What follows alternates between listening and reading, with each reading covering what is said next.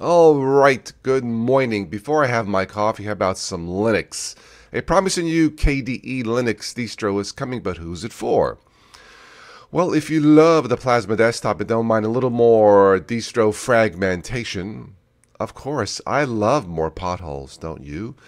This person says I have more good news, I have good news and great news. A little bit of both. KDE is developing its own flagship distribution. It's currently codenamed Project Banana. Um, okay, I guess. Project Banana.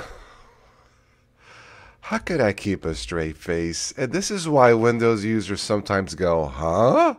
What? Ooh? Um, I'm not going to read the rest of this. I'll let you take a look at this and see what you guys think. Okay. I think for now I'll just stick with my Linux Mint and my Chromebook. That's all I have for this morning Linux news. I'll catch you later. Ciao.